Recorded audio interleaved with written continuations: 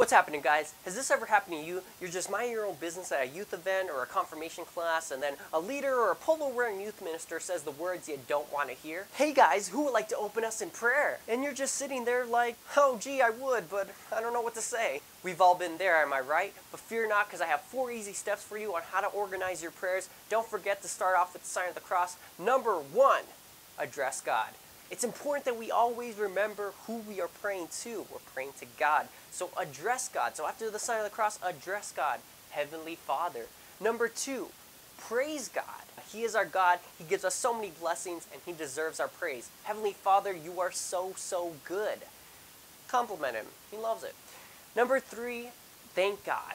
He does so much. He deserves our thanks. So Heavenly Father, you are so, so good. Thank you for this event or this confirmation class that we could gather here together.